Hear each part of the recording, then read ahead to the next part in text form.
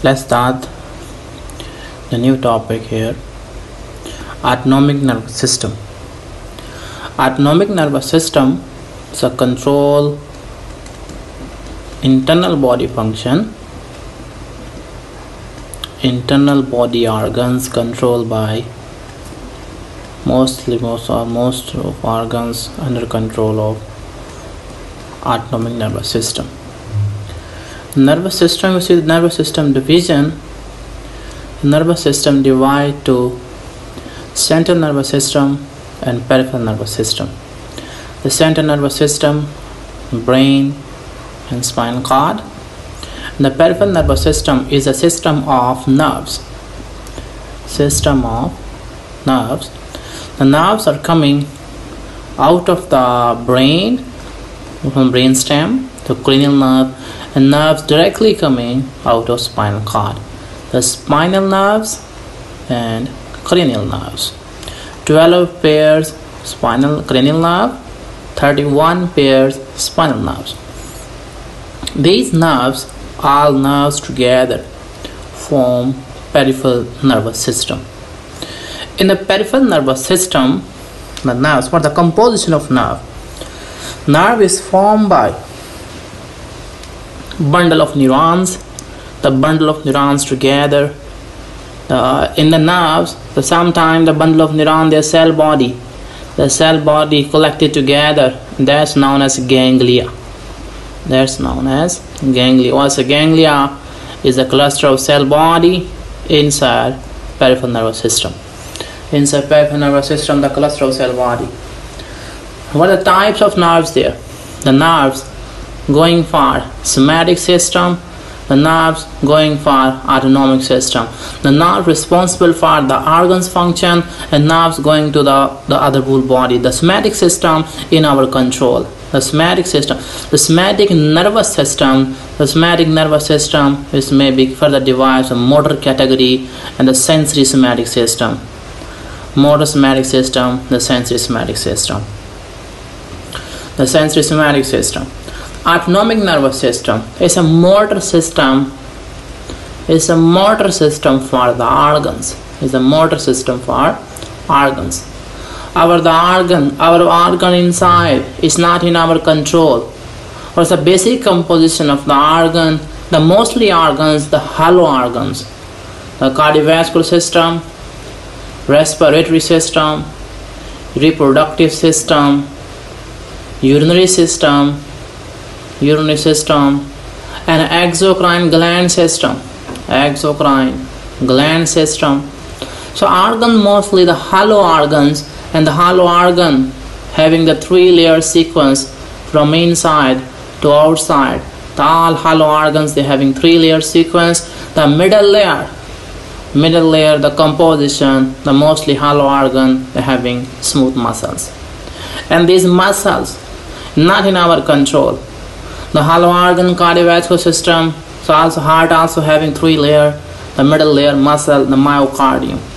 The cardiac muscles in our body, 3 category of muscles: skeletal muscle, cardiac muscle, and smooth muscles. The smooth muscles and cardiac muscle not in our control. It means these are involuntary. The cardiac muscle and smooth muscle under control of autonomic nervous system. The autonomic nervous system supply the smooth muscle, heart muscle, and exocrine gland. Autonomic nervous system control the activity of smooth muscle, control the activity of cardiac muscle, control the activity of exocrine, different gland like sweat gland, lacrimal gland, and salivary gland. Autonomic nervous system further divide to sympathetic system and parasympathetic system. The sympathetic system control the heart. Parasympathetic system also regulate the heart. The both system, they work a bit opposite in direction. Later we talk about this function in detail. This is just focus on division. The nervous system, the central nervous system, peripheral nervous system. The peripheral nervous system going for the full body as a somatic system, and only going for the organs, the hollow organs, the mostly hollow organ system cardiovascular system, respiratory system, reproductive system, urinary system, and one system also left here, GIT, gastrointestinal system. The most system are hollow organ system. This about division. Okay, now we talk in detail. The nervous system control, it's nervous system that control our body function, having storage center in the control system. To collect the information and come from the outside the body, and some information coming from inside the body, analyze and working on it. And our nervous system maintain our body state in the state, it's a homeostasis. What's a homeostasis? Is a maintenance of internal environment to control our body function. All body function, every system, the certain cardiovascular system, respiratory system, reproductive system, each system has its own role to maintain the all body function. This all body function maintenance is known as homeostasis. The homeostasis, if we separate this word to two partitions here, like homeo is a home, is a home. Homeo word is a home. The stasis to maintain the thing. Maintenance of the home, the maintenance of the body function is known as homeostasis. Now our main focus, our main concern with autonomic nervous system. So in this slide we can see here is the origin. What's the origin of autonomic nervous system? Autonomic nervous system is originated the two divisions, sympathetic system as well as the parasympathetic system. This side, first we focus on parasympathetic system. The parasympathetic system, also known as craniosacral system. Craniosacral system. The craniosacral system, why is the craniosacral? Because the cranial nerve, the four cranial nerve number 7, nerve number 9, nerve number 10, and nerve number 9, nerve number 10, this is still nerve number 10, and nerve number, these three, nerve number also here, sorry, it's another nerve here, nerve number 3, nerve number 7, nerve number 9, and nerve number 10. These three nerves perform function for parasympathetic system. These nerves in nature, they are the parasympathetic nerve. And the other nerves, the nerve at the level of sacral segment of spinal cord, the sacral segment, the S2, S3, S4. These nerves coming at this segment, S2, S3, S4, these nerves are pelvic nerves. These are the pelvic nerves, the pelvic subplankic nerves. Pelvic subplankic nerves. Pelvic subplankic nerve responsible for is for the lower organs, the organs present inside the pelvis. The organs present in the pelvis, a parasympathetic supply to the lower part of the body, the lower part of the organ inside the abdominal cavity and the pelvic cavity. This is parasympathetic system, the second part. The parasympathetic system is known as craniosacral system. Why? Because the sacral segment, the 3 sacral segment, and the 4 cranial nerves. This system together known as craniosacral system is your parasympathetic system. And the sympathetic, now move on sympathetic system. The sympathetic system also known as thoracolumbar system. Thoracolumbar system. Thoracolumbar system, why is known as thoracolumbar? Because the thoracic segment of the spinal cord, the nerves coming out of the thoracic segment also take part in the sympathetic system. And nerves coming out of lumbar segment, the lumbar segment, the L1 and L2 only. This system extends from the T10 till L2, T1, T2, T1, T2, T12 till they start from the T1 and finish at the L2. This is a sympathetic system, the sympathetic region. What's the difference between sympathetic and parasympathetic system? You can see here clearly what the fibers here. In the sympathetic autonomic nervous system, we're having ganglia there. We're having ganglia. You can see here the clear-cut ganglion present here. The ganglion present here, the ganglion. This ganglion close to spinal cord. This ganglion is a paravertebral ganglia. This ganglion, all ganglion work for sympathetic system, sympathetic chain of ganglion. And the fiber directly come from spinal cord. Now make a synapse with the ganglia. Though if they make a synapse with ganglia, because ganglia are already very close to spinal cord, so these fibers attached to the ganglia. These fiber known as preganglionic fiber. so just before the ganglia. And these fiber, the fiber going to the organs, these are the post-ganglionic fiber. The post-ganglionic fiber is the center we have in ganglia, pre-ganglionic fiber, post-ganglionic fiber.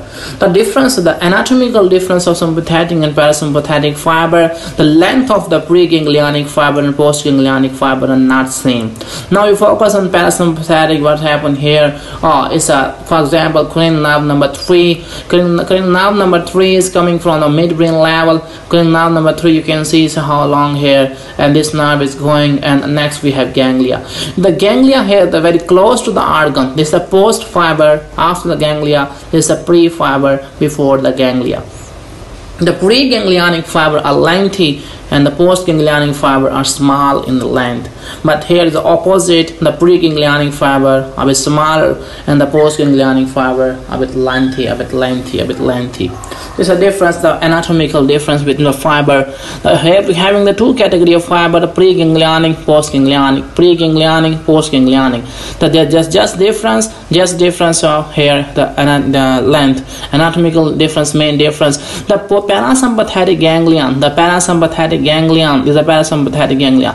In our body, we having the main four ganglion, the parasympathetic ganglion present inside the cranium. These four parasympathetic ganglion belongs to parasympathetic ganglion present in the cranial part of the body, present in the head, belongs to cranial nerves. These parasympathetic ganglion, ganglia mostly close to organ. The parasympathetic ganglia present mostly close to the organ, and the sympathetic ganglia, you can see sympathetic ganglia much far from the organ. So that's why, this is the reason that it's far from the organ, so that's why the postganglionic fiber are more lengthy. The preganglionic fiber are much smaller because the location of ganglia close to the central nervous system. That's why preganglionic fiber are much smaller.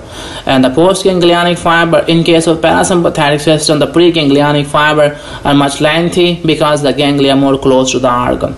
The nerve first going to ganglia, they make a synapse here, then going toward the organ. There's a difference between sympathetic and parasympathetic system. It's the origin of sympathetic and parasympathetic system. The origin, the thoracolumbar system, one system, thoracolumbar system. Now we summarize it: the craniosacral system and thoracolumbar system. The parasympathetic system starts from T1 and the finish at the T12. After T12, we having L1 and L2 segment. This is the main it's a extension of the sympathetic system. The parasympathetic system, the four cranial nerve involved and 3 sacral nerve from sacral plexus S2, S3, and S4. This system known as craniosacral system. This is the few differences between sympathetic and parasympathetic system. Now we talk about the neurotransmitter, what neurotransmitter we use inside the autonomic nervous system. Our main concern, we have a lot of excited neurotransmitter, inhibiting neurotransmitter, sometimes neurotransmitter working for both, also work for excitation and also work for inhibition. So now our main purpose here, our main concern with autonomic nervous system. In autonomic nervous system, the common neurotransmitter used here, the acetylcholine, in the autonomic nervous system using noradrenaline, autonomic nervous system using dopamine, autonomic nervous system using adrenaline, norepinephrine. We also having epinephrine. The epinephrine also used in the autonomic nervous system, but this epinephrine is a neurotransmitter. This neurotransmitter, the main concern with adrenal gland, is produced by adrenal gland. Okay, we're having the neurotransmitter here, the acetylcholine, epinephrine, norepinephrine, and noradrenaline, and dopamine. These are the main neurotransmitter used inside autonomic nervous system. The other neurotransmitter also present, but they have more concern with central nervous system. These neurotransmitters mostly we use inside the central nervous system. Our main concern with acetylcholine, norepinephrine, epinephrine, and dopamine.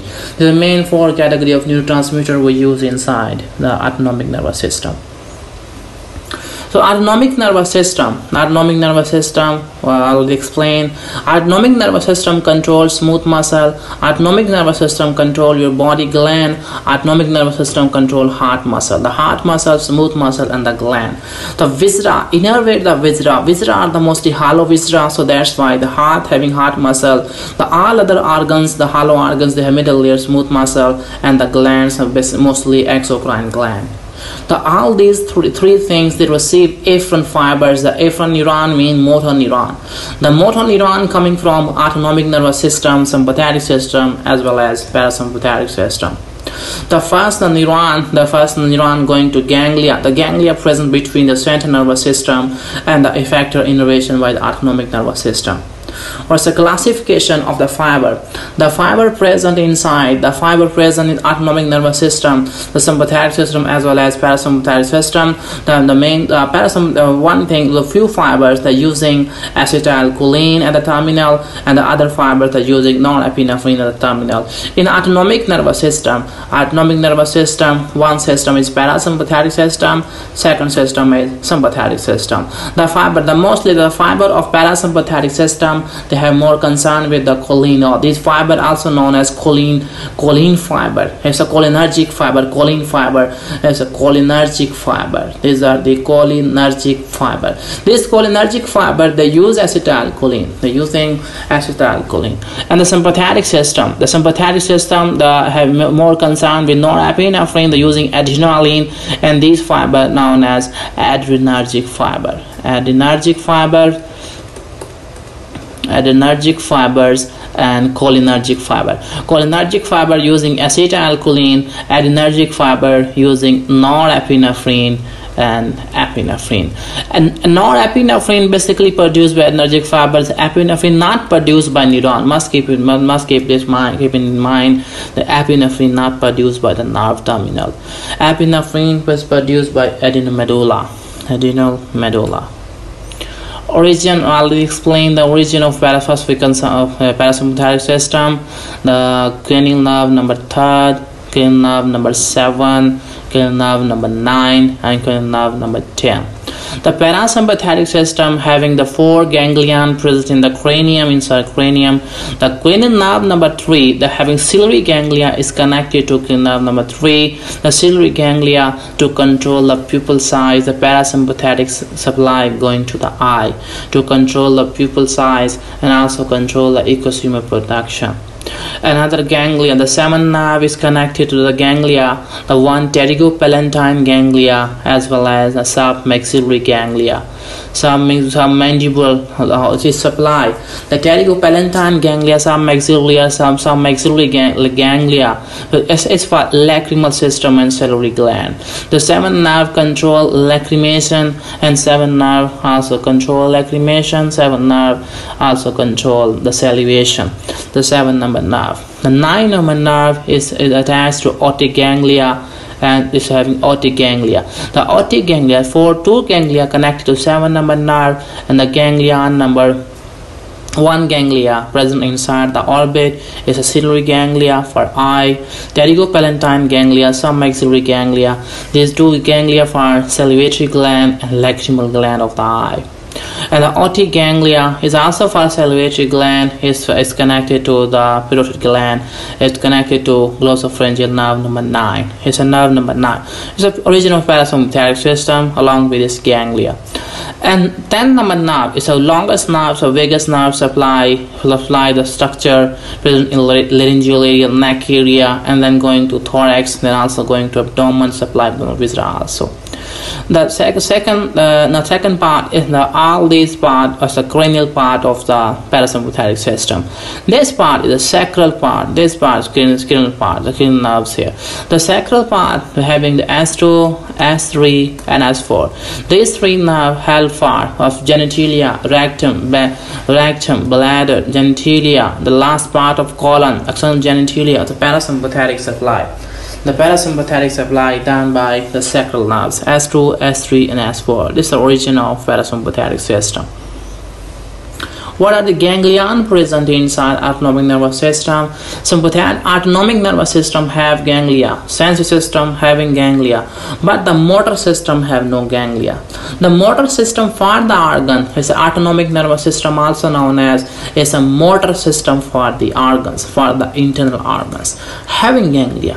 Autonomic nervous system have ganglia. So these are the preganglionic fiber, and we have already done this. The postganglionic fiber is a preganglionic fiber. The preganglionic fiber, the postganglionic fiber, their length, you usually can see the length difference, the big difference in the length. Ganglionic fibers. The function of autonomic nervous system to control all body organs, internal organs. Internal organ system is control your control homeostasis within the body, make the balance inside the body. What's the generalized function? Okay, first I give a brief view or the function of autonomic nervous system. Autonomic nervous system basically control internal organs. For example, the internal organs, autonomic nervous system play a role to control the constrict the vessel, dilate the vessel, increase the heart rate, decrease the heart rate, as control CVS system. Control CVS system. The autonomic nervous system also control respiratory system, control the airways, constriction of the airways, dilation of the airways. Autonomic nervous system also control respiratory system. Autonomic nervous system, the other part, autonomic nervous system control digestion, control respiration, also control perspiration is evaporation or sweating is sweat gland also under control autonomic nervous system, and dilation of the constriction, dilation of the pupil, the eye. The function of the eye is also under control of autonomic nervous system. GIT under control of autonomic nervous system. In the bowel we have the contraction, relaxation of the wall of the intestine, and relaxation and constriction of the sphincter. And another function in the male, genitalia, erection and ejaculation, also done by autonomic nervous system. The sympathetic system for ejaculation, and parasympathetic system for erection. These are a little bit summary of autonomic nervous system. Now I move on the basic part of pharmacology here. Before I going to the pharmacology of autonomic nervous system, first I give a little short view what the fiber we use here. Autonomic pharmacology we will discuss in the next video. The cholinergic fibers and adrenergic fiber. These fiber belong to parasympathetic system, and these fiber belong to sympathetic system. The cholinergic fiber, the all preganglionic fiber and the postganglionic fiber. In case of parasympathetic system, the pre and the post. Pre plus postganglionic fiber in parasympathetic system, these are the cholinergic fiber. It's mean the both fiber in parasympathetic system using acetylcholine, and in sympathetic system the pre fiber are cholinergic plus the post ganglionic fiber, these are the adrenergic fiber. The preganglionic fiber in sympathetic system acetylcholine, using acetylcholine because cholinergic fiber, and the post fiber using norepinephrine, so known as adrenergic fibers. This is about introduction of autonomic nervous system. Next I will first continue with the receptor. What are the receptor present in autonomic nervous system, the sympathetic system receptor, parasympathetic system receptor, how these receptor working. Then I will continue for the drugs of autonomic nervous system. This all about the summary of this video.